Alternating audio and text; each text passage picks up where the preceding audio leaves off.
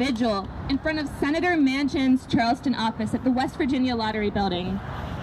My name is Morgan King, and I'm the Climate Campaign Coordinator at the West Virginia Rivers Coalition. And I'm so happy to be here today with all of you emceeing this rally. We're here today to raise our voices and advocate for the impactful policies in the Build Back Better Act. We heard our own senator's words on national television that he can't support this beneficial bill for West Virginia. But this is not over. We can and must keep fighting for Build Back Better. We must keep fighting for the West Virginian people. Keep fighting for our workers, our children, our families, our veterans, our lands, our waters, our mountains. We must keep fighting for West Virginia. We know we can't wait any longer to strengthen care for families and children. We can't wait longer to ensure that medications are accessible and affordable. We can't wait any longer for increased access to education that brings economic prosperity to our people and country, and we can't wait any longer towards meeting science-based emission reduction targets set forth by leading world scientists. And we can't wait any longer for safe and clean jobs. That is why we're here today, elevating the voices of West Virginians. We'll hear from some speakers and then have the opportunity to hear from you all with an open mic. So let's kick things off with our first speaker, the Executive Director of the West Virginia Rivers Coalition, Angie Rosser. She'll be speaking on climate and water today.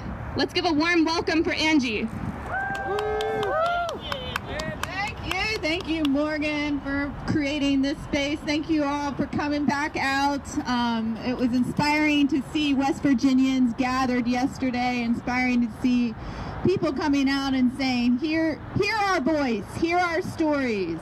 And I want to talk a moment about clean, safe water. Is that important to you all? Yeah. Do we need water to survive? Clean, safe?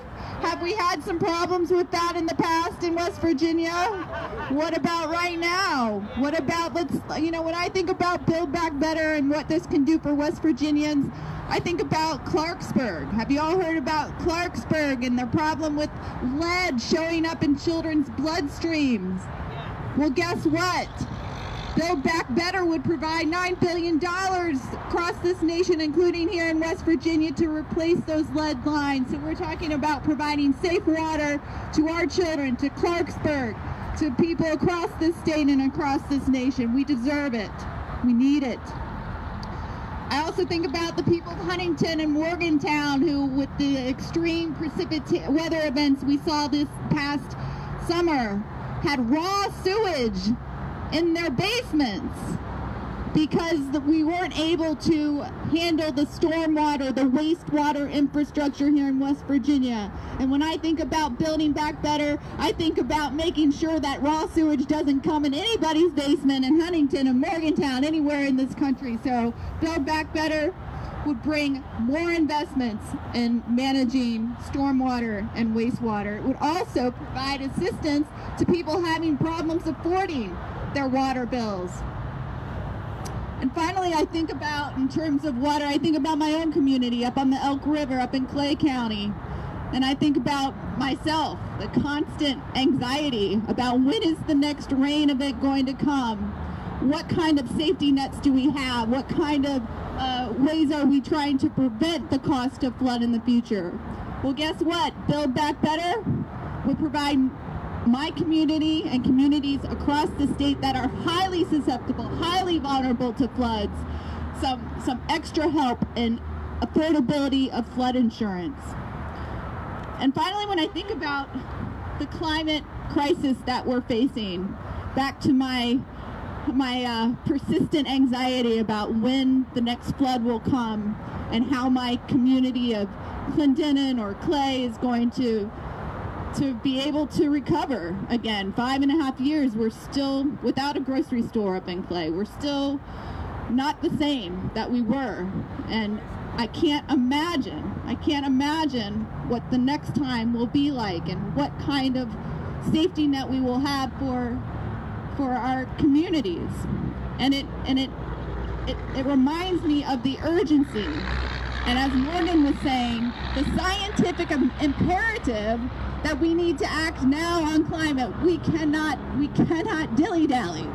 We cannot wait for Congress to come to figure out every detail. We need Senator Joe Manchin to lead on climate, to follow the science, to listen to the scientists about the benchmarks and the milestones we have to meet. The recent reports that are out show us that existing policy and the bipartisan infrastructure bill simply isn't going to be enough. That we have to pass policies and make investments and build back better to have a chance to meet the scientific imperative to address the climate crisis and avoid the worst impacts of climate change, especially flooding vulnerabilities that we face right here in West Virginia. And I just want to end with the last thing that I think is especially compelling when I look at the Build Back Better Act and what it does for climate change and what it also does for the pockets of people living in West Virginia. How many of us would like to see lower energy costs? Lower energy costs. How many of us would like to have more accessibility and affordability to put rooftop solar on our homes, on our businesses, on our churches? That is exactly what Build Back Better will enable us to do. Create access to clean energy, and in that access provide good jobs right here in West Virginia as we transition to a clean energy future. So thanks again everybody for being here. I hope Senator Manchin is hearing us, that this is not the time to walk away from negotiations. This is the time to represent West Virginia. This is what we elected him to do his job as senator, to engage in negotiations, to stay at the table and make sure that he is doing the best he can for West Virginia. Thank you. Back to Morgan. Thank you so much, Angie, for speaking on the urgency of addressing climate change, the urgency of protecting our people, our rivers, our mountains from the worst impacts of this climate emergency. She mentioned it, and she's right, that we have this opportunity to become energy leaders again in this country by embracing clean energy and addressing the climate emergency. So thanks so much again, Angie. Next up, I'd like to welcome Rick Wilson of the American Friends Service Committee to talk on the need for a strong child tax credit for West Virginian families. Thank you. This is my dog, Buzz. 2022 is kind of a big anniversary for me because 100 years ago, the American Friends Service Committee started working in West Virginia. 100 years ago, there were hard times in the coal fields. 100 years ago, there were kids who didn't have food security. 100 years ago, child poverty was a thing. I could just stop there. But that has actually started to change this year with the provision of the American Rescue Plan. On July 15th, the child tax credit became refundable, bringing income directly in the hands of parents and caregivers. This has been the most dramatic drop in child poverty in American history. With the very first installment of this, the child food insecurity rate dropped by 25%. Columbia University estimates that it kept nearly 4 million kids out of poverty in November alone, and that number is going up. And we've been talking to people, and there's some people here who have been impacted by the child tax credit, and we asked them what they did with their money. There's one thing nobody said. Anybody want to guess what it was? We didn't hear a lot of people saying they wanted to buy good drugs and get strung out. I mean, perhaps. But anyway, what were they doing? People were buying food, moving to better housing, keeping their cars on the road, buying clothing and shoes, fixing a toilet, which is kind of important, utilities, all those basic things. Unfortunately, as things now stand, the last installment went out December 15th. So we're here to call on our senator to go back to the table to preserve the child tax credit, but we need to make sure it goes to the people who need it the most. This can reduce child poverty by 40%, they say. I think it's even higher, but only if it goes to the poorest people. A certain senator has called for income and work requirements for the child tax credit. That would actually take it away from the people who need the most, who would benefit the most. There's all kind of science about adverse childhood experiences with poverty going down through the years. And the other thing that I hope the senator thinks about, it would leave out a lot of people in West Virginia who could not meet a work requirement, an income requirement.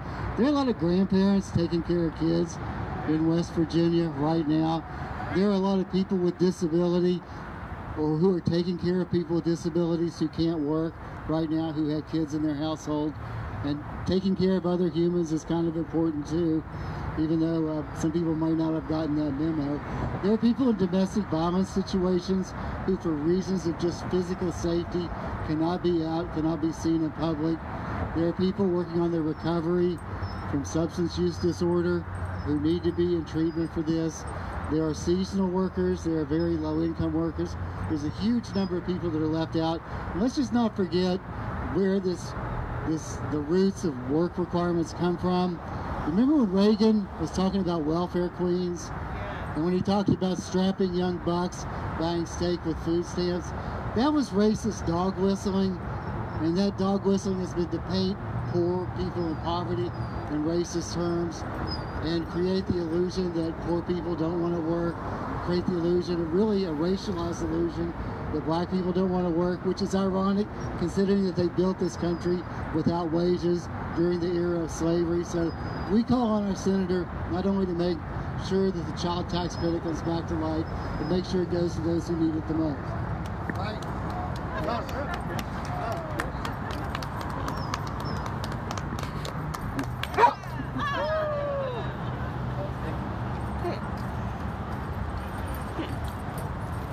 Thank you so much, Rick, and Bo. Next up, I would like to welcome Jim Probst. He works with the Citizens Climate Lobby and is a member of the Boone County Black Lung Association. Jim will speak on the need for a just transition for West Virginian workers, represented through 48C in the Build Back Better Act and the extension of the Black Lung Program. Let's welcome Jim. Hello. At some point, I'm going to get you all to help me with this, and it'll be pretty simple. All I'm going to want you to do is say, "Why, Joe?" We'll get to that in a minute. So Joe keeps saying that he can't come back to West Virginia and support a piece of legislation that he can't explain. Well, I would like for him to explain why he is walking away from billions of dollars of investment that would mean so much for West Virginia and the people of West Virginia. I've been trying to imagine, I was thinking about this on the drive in, I was trying to imagine his predecessor, Robert Byrd, coming home at Christmas and saying, "I'm sorry, but I can't support billions of dollars of investment in West Virginia." You know, just never would have happened. So my question is, why, Joe? So he's passing up investment targeted specifically towards coal communities that have suffered so much with the downturn in the coal industry. Why, Joe? We can do this. Investments in clean, he's passing up investments in clean energy manufacturing in West Virginia. Why, Joe? Investments in carbon capture and sequestration in West Virginia. Why, Joe? Investments in clean hydrogen production. Why, Joe? Investments in energy storage. Why, Joe? Investments in grid modernization to ensure grid reliability. Why, Joe? And at that point, I just want to go, I got a letter from Joe today. It says one of his concerns is, let me find it, that it will risk the reliability of our electric grid. Well, included in Build Back Better is investment in, increasing our grid reliability. So it doesn't make any sense. And so then the other thing that's included in Build Back Better that's critically important to West Virginia is that the Black Lung Disability Trust Fund is slated to expire at the end of this year. And that means that the amount that the coal companies are going to be obligated to invest in the fund is going to be reduced by over 50%. The fund is already in financial problems, so we're going to have to pick up the bill. We've got coal miners we've got an epidemic. You know, we're all facing the virus, but our coal miners for a number of years have been facing an epidemic of black lung. They're getting it at an earlier age. They were 27 years old. They were autopsied at Big Branch that already had black lung disease. 27 years old. 1 in 5 miners at this point in time are being diagnosed with black lung disease. Black lung disease is a terminal disease. You don't recover from black lung disease, and it's a debilitating disease. And so extension of that fund is critical for West Virginia and for our miners, and I just really don't understand how Joe can walk away from that. And the last thing I call on Joe Manchin to explain is I would like for him to explain to my grandchildren why he's leaving behind a world that is going to be less livable, harder to live in than the one that he inherited. And I have a hard time doing that, and I would like to hear him explain that. So, why, Joe? Thank you.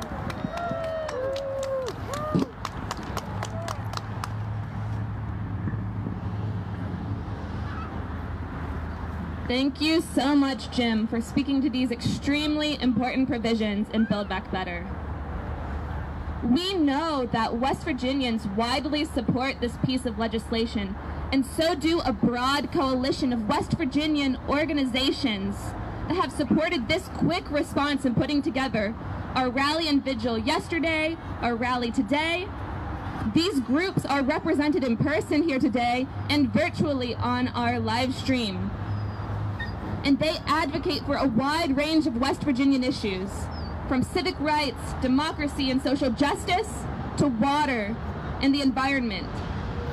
I want to take a moment and read the names of these hardworking organizations in our state that have rallied together this week in support of Build Back Better. And it's a long list, so I apologize, but if you'll give me a minute to read it off.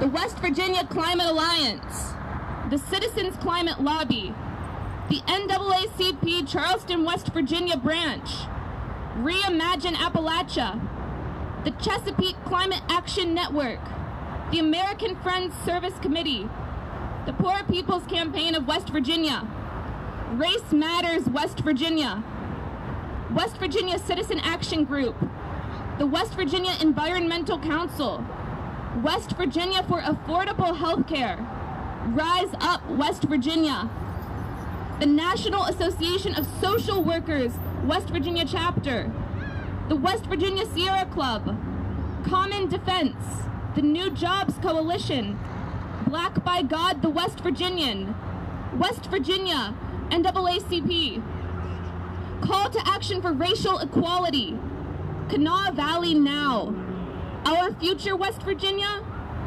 the chapters, the Greenbrier and Summers County chapters of Indivisible, the Women's March of Summers County, and the NAACP Greenbrier chapter. That's more than 24 organizations that support, just in the past couple days, Build Back Better and have come together to raise West Virginian voices on these important policies. So at this point, I want to open the mic to you all, for you all to come forward and share your stories of how any policy in Build Back Better will benefit you, will benefit your family, will benefit your state. So if anyone is interested, you can come forward now and share your story.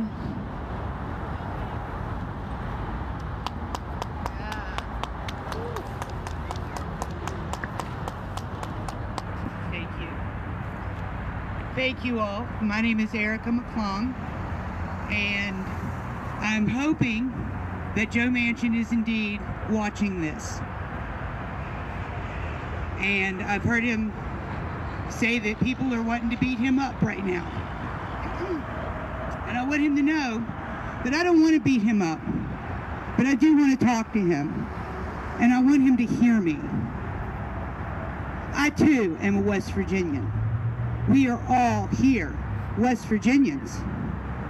And we know how to live under hard times.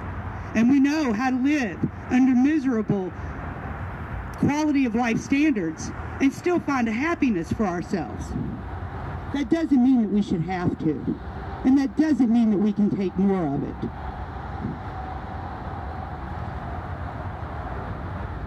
We are indeed a collective of people in this great nation under one big sky on this one green earth. A nation that was once rich and powerful now has nothing more for her people, says a man who made millions off of coal, all the while knowing that it was bringing on the destruction of West Virginia, while also championing on the tipping point of the entire environmental scale of the world. A man who drives a Maserati and owns a yacht tells us that investing our money in us is a bad investment, a bad idea. And I must respectfully disagree. I think that history showed us 100 years ago what a monumental program that the Build Back Better Act, everything that it entails, yeah, it's pricey, but it's a good investment. Just like the New Deal. It brought about faith in our economic system. It brought hope to the American people. Hope that we need right now. I mean, Joe says it's getting bad, and yes, it is, and it's only getting worse. And we have nothing else to strap. Okay, we've tightened up everything there is left to tighten. And we live here. We work here. We all give to our community in one form or another. And even if this money, you know, it's collective money indeed, but she uses it to pay the local landlord. He uses it to buy food at the local grocery store. My grandbaby's got electric because of it right now. We need that. And Joe, I certainly hope that you get back to the table and fix this for us. We're in a bad way. Thank you.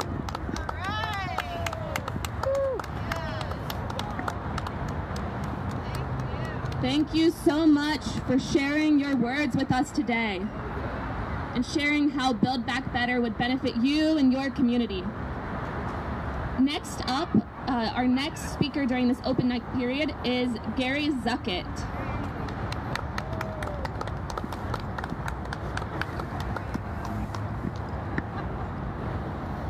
Well, it's good to see folks out here today. Like she said, my name's Gary Zuckett. I'm Executive Director of West Virginia Citizen Action. And we've been a part of the Climate Alliance and a part of the West Virginia New Jobs Coalition, and working all year this year to promote green jobs, to promote care jobs, and to send the message to Senator Manchin and to the rest of our representatives here in West Virginia that just passing the bricks and mortar infrastructure bill is not enough. We need more. We need to fix the social infrastructure in our nation, which is also crumbling. We need care jobs, we need green jobs, and we need the kind of jobs that pay a living wage. And that's what the Build Back Better Act is designed to move us towards. It's not an end-all and be-all. It won't fix everything, but it will fix a lot of things.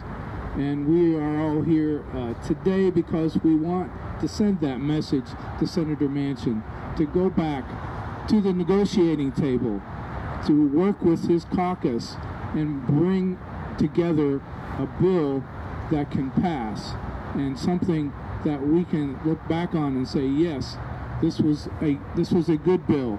This was a bill that could help move West Virginia and the country forward. So with that, I will turn the mic back over to our MC.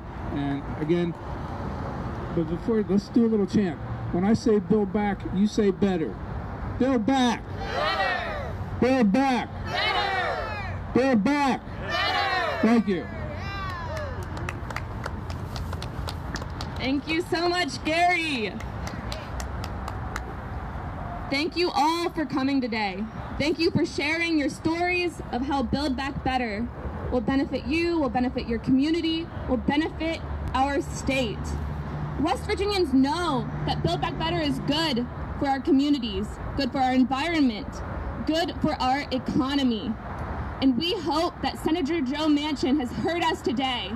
We hope that Senator Joe Manchin heard us yesterday when more than 50 people came out and stood together and rallied and had a candlelight vigil, sharing the same stories, similar stories we heard today, we heard yesterday. While they came from different people, we all heard stories on how important Build Back Better is for our families, for our communities. Before we wrap up, as the sun is setting and we want to make sure that we're not on the side of the road as it gets dark, I want to do a little chant with you all. So what we're going to do is I'm going to shout out something that we want that's in Build Back Better. So say, we want the child tax credit. And you all will reply, come on, Joe, make it so. Does that sound good? Yeah. So let's try that. Let's start it out.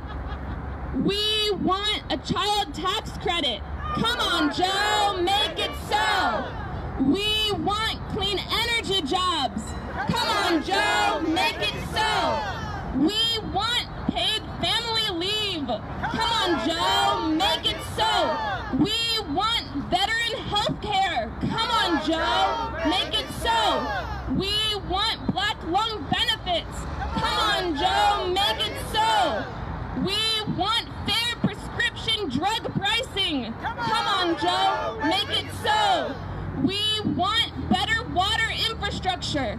Come on, Joe, make it so. We want universal pre-K. Come on, Joe, make it so. We want coal community funding. Come on, Joe,